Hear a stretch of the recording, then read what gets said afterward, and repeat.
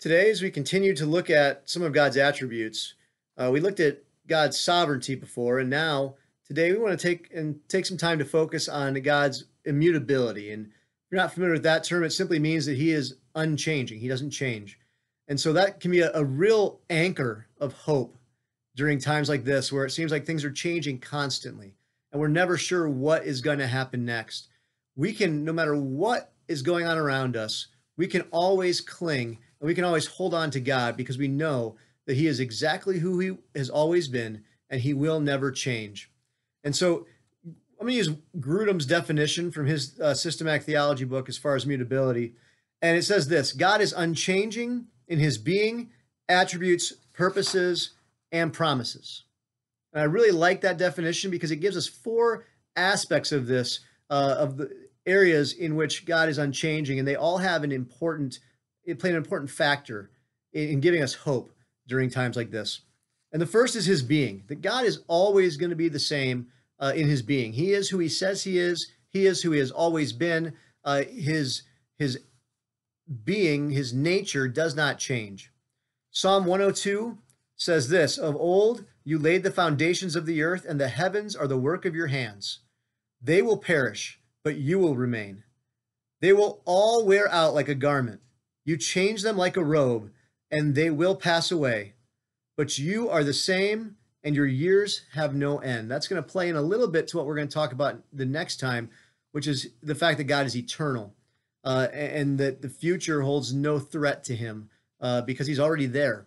And I don't want to get ahead of myself, but what the psalmist is laying out here is that we can trust God because He is the same. He doesn't change. Doesn't have a fleeting personality that changes with his mood. He doesn't have moods the way we think of moods, where you talk to somebody who's in a good mood and things go well, where you've talked to the same person when they're in a bad mood, and the conversation is totally different. It's not the case with God. Jesus is also given that attribute of immutability in Hebrews 13:8, which makes sense because Jesus is the Son and He is part of the second person in the Trinity, so therefore He is God. It says this: Jesus Christ is the same yesterday and today and forever. And so we can cling to that God is not swayed and changed in who He is, and He's not moved by these different circumstances that sometimes can affect us in how we feel and how we react to things. The second area that is in that definition of the fact that God is immutable or unchanging is His attributes. And this is just an awesome thing because His attributes, which is what we're going through and talking about, can be such a source of hope to know who God is and how He deals with us and how He deals with the circumstances of the world. And in His attributes, one example is a couple of different attributes, are the attributes of patience and mercy. And we see that laid out in Malachi 3:6, where there's a prophetic judgment going on. And it says this: for I, the Lord, do not change. Therefore you, O children of Jacob, are not consumed. So God is saying you're going to be preserved because I don't change. Just because you've done something and there's going to be consequences for your actions doesn't change the love I have for you, doesn't change the protection I have placed over you. And then how about His goodness and His faithfulness? Those are some great attributes to cling to during times like this. James 1:17 says this: every good gift and every perfect gift is from above, coming down from the Father of lights, with whom there is no variation or shadow due to change. So not only in this is James saying that God doesn't change, he's saying there's not even a variation or a shadow due to change because He is a rock. He is the same. And if He is given us, if every good and every perfect gift that we have in this life has come from God, and He doesn't change, then we can draw the conclusion that He is going to continue to give us good and perfect gifts. And so we can cling to that and we can hold fast to that truth that He's not going to change and just stop giving us those things.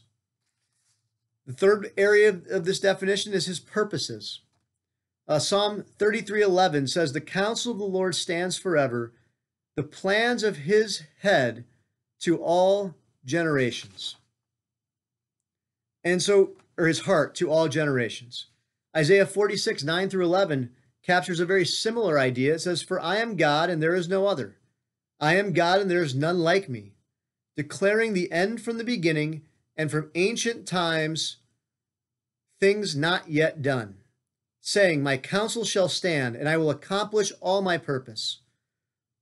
Calling a bird of prey from the east, the man of my counsel from a far country. I have spoken and I will bring it to pass. I have purposed and I will do it." There's God saying, I am going to follow through on what I say. My purpose will be accomplished and that will not change. And we can take comfort in that. And then the last one is that he doesn't change in his promises. Numbers 23:19 is such a unique passage because it's, Balak hires Balaam to try to curse Israel. And Balaam is told by God that he is only allowed to bless Israel. And there's an interesting back and forth, but this is one of the things he says. It says, God is not a man that he should lie, or a son of man that he should change his mind. Has he said, and will he not do it? Or has he spoken, and will he not fulfill it? When God makes a promise, he will follow through. What are some of the promises we see in Scripture? We talked about one of them the last time, that he has promised that all things will ultimately work to the good of those who would love him and are called according to his glorious purpose.